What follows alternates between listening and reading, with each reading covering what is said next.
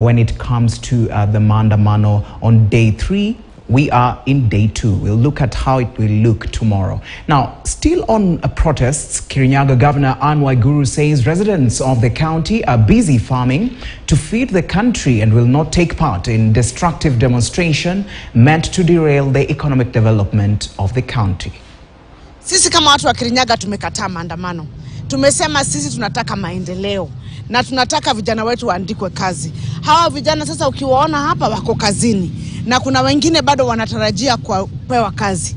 Maneno ya maandamano haitawaletea kazi hapa, ni kuvunja maduka. Hao maandamano zao ni kuenda kuharibu barabara ambazo zimeshatengenezwa. Sisi watu wa Kirinyaga tumekataa hii maandamano ya aina hiyo. Tumesema sisi na vijana wetu tunawakip busy, kila mtu kazini, alafu industrial park pia ikiwa ikijengwa tuandike watu zaidi, ikimalizika waandikwe huko ndani waendelee na biashara zao za kujisaidia kibinafsi na pia kusaidia familia zao. All right, away from the Maandamano, local pension schemes are expanding their search for more profitable, secure and impactful investments to provide diversification and high returns for pensioners. Nwakip Kemboi is on the sidelines of the Kenya Pensions Fund Investment Consortium Annual Investment Conference and now joins us. Noah, so far, how is the progress of the investment proposals?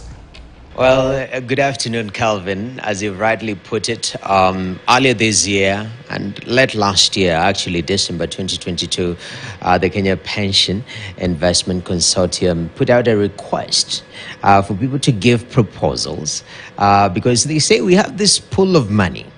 And if you have a legible proposal, something that you can also put, it has utility and viability, we can put money into it, well, shoot your shot. And that happened. And today we are, of course, at the sidelines of this particular conference. They're going through these proposals that were shortlisted. And it's about diversifying investments, pension investments, because traditionally they've been playing very safe. When you look at, for example, now the big discussion, Kevin, is about public debt. Look at our public debt, and locally, 33% of that is owned by pension funds. So they're being encouraged to go out of their comfort zones. And at this particular moment, I'm joined by KEPFIC Secretariat, the head of the Secretariat, Ngatia Karungia. Your name is kind of interesting, Ngatia, but we'll just use Ngatia. First of all, when you talk about alternative investment, paint for us that picture, the contrast. Traditionally, how have pension funds invested their money, and what is this new outlook that you're bringing on board? Thank you very much. So traditional investments are those that are in primarily stocks and bonds. So these are the areas of institutional investments that we all know about. Whereas alternatives looks beyond that. And when you think about what makes for a good investment portfolio, one of the key tenets there is diversification. Right now, a lot of pension fund investments are primarily concentrated in those traditional asset classes. That would not be a problem if it didn't mean that you are subjected to the difficulties or the challenges you face when they end up underperforming together. And that's exactly the situation we're facing right now in Kenya, where our equity markets is down, as well as the bonds are also suffering.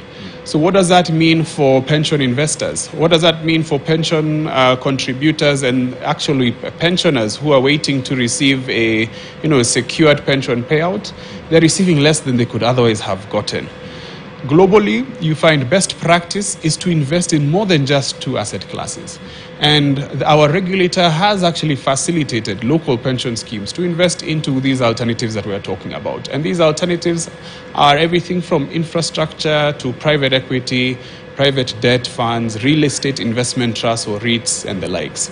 So what we're trying to do here at this conference, as you mentioned, is to bring to the table viable investment opportunities for our local pension schemes to start to take a look at.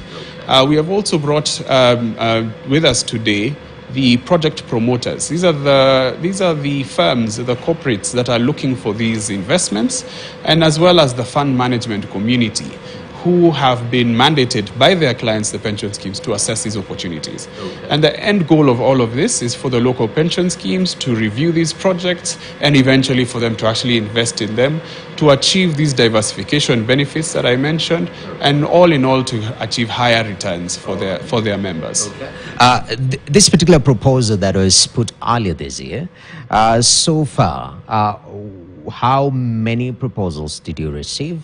And because I know we have so many sectors, which one dominated and which ones did we see very few proposals from? Well, we received 57 projects or 57 proposals, totaling over 770 billion shillings. And this was from across all sectors of the economy. The largest in terms of the most number of transactions or proposals was from the energy sector. And this is not a surprise when you think about the investment that is required into our energy infrastructure. And second was the likes of property. Property is also one of the alternative assets that we are looking at. And property goes beyond just the regular residential and commercial that we understand, or office that we understand, but also includes things like logistics and warehousing, which are an important component for our industrialization base. We also received proposals from what you would not deem typical investment sectors, at least from the private sector. And these include healthcare, water and sanitation.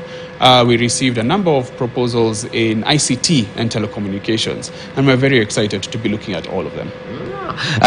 One of the biggest drivers when you talk about, the government of the day normally has an agenda.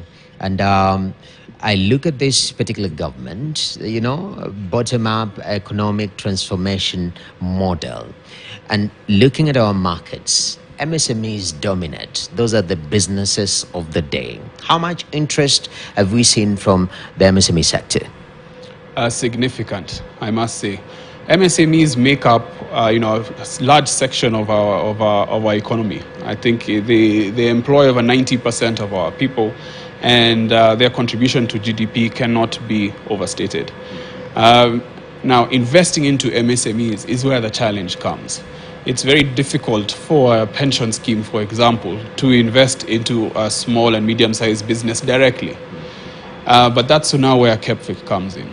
We are trying to facilitate the investments to get from the pension schemes to these businesses that require the funding, but through instruments like capital market vehicles, like bonds, green bonds or otherwise. We are working with the Nairobi Securities Exchange on the Ibuka program, where they have SMEs that are listing. Also, they have a platform that they're developing where investors of all forms will be able to invest and assess these opportunities directly. But the other way that institutional investors can actually support the SME sector, where there are very good returns, is through investing through private equity funds. And these are investment experts who have a significant track record and expertise that are raising pools of capital from various investors that they themselves go and manage, they themselves go to invest in these businesses. And the benefit of that is that, like I mentioned, they have the track record and expertise that allow us to trust that they will be able to invest prudently, but also they can invest in many more jurisdictions and areas other than just one specific sector, as well as just one specific country. Right. So it gives us diversification both on a regional basis, but also on the sector basis. Okay.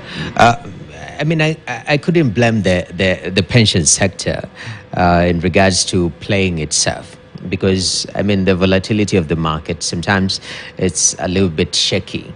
And looking at the sub-Saharan African market right now, what is happening globally, we've seen too much exit of capital from this side of town. And, when the Feds are tightening on the other end, everyone wants to go that end. With this kind of investments, is there some sort of buffer that you're building for markets, some level of independence, or the risk is still that high? There is no way around the fact that a big part of our investment activity has been foreign driven. And this foreign capital follows the same rules that local capital does. which is it is attracted to the areas of greatest opportunity. And for the longest time, interest rates in developed markets have been at rock bottom. In fact, there was a time when they were actually negative. At that time, the investors from these global institutions and global pension schemes, they still had their requirements to provide returns. So what did they do? They came into emerging markets, developing markets like ours, and they were looking for returns, and they invested in our markets. And you can see that by the amount of trading that is attributed to foreign investors in our Nairobi Securities Exchange is pretty high. Now, when interest rates start to increase in their home markets, then now the investments in their home markets become a lot more attractive versus ours. And given the fact that they are mandated to look for the highest returns, it only makes sense that you'd see them moving towards their home markets. But that is not necessarily true for local investors. For local investors, this is local capital. This is our country. These are our opportunities. Even though we do invest to some degree in offshore, the bulk of our investments are local. So in that case, investing using local capital provides the stability that is lacking versus relying purely on foreign investment. And that's what we are also trying to push as KEPFIC, to have local investors invest in Kenya shillings as well, and not just hard currency, and because that's a much stabler investment base, and through that stable investment base, the cost of capital is also a little bit cheaper than if it was offshore capital, and then now you can have more stable growth to the benefit of everyone, including the same investors who are putting in their money. And before I let you go, there is the socio-economical status of the country and how it imparts on investment in the country.